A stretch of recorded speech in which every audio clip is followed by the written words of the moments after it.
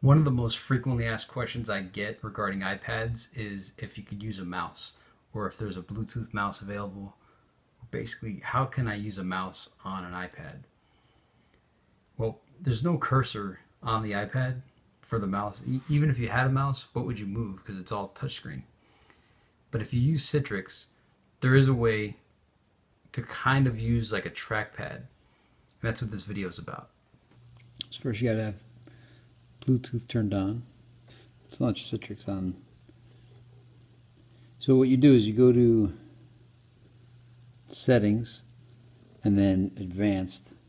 Once it loads up, I'm going to select Wireless Trackpad. Tapping Settings, Advanced, Wireless Trackpad. Select Pair on the iPad you wish to connect. Pair. Confirm connection. Yes. Alright, so that worked. Now I could use this as a trackpad. I don't know how useful it is because I don't know how to do like a right mouse click. Let's see, I'm pressing and holding down. That does nothing. What can I? Yeah. So I'm not sure what good this does. Oh, okay, look at that. Or like you could do like a. I don't know how to do a right mouse click. You know, without being able to right mouse click, it's almost pointless.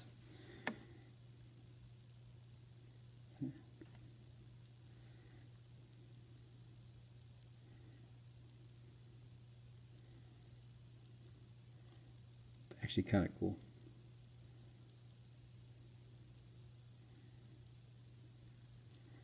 So anyway, that's how you kind of use a mouse on the iPad. But I'm pretty sure this is not what everybody's looking for. It'd be cool if you could like just move the mouse around or move the iPhone around as a mouse. But for now we got the trackpad. It's better than nothing, I guess. I don't know. If you're an IT person and you've been looking for a solution because everybody that's using Citrix on the iPad says, you know, hey, is there a mouse for the iPad? Now you could say, well, kind of, and show them this little trick. And at least you provided a workaround. It's not the optimum solution, but it's something.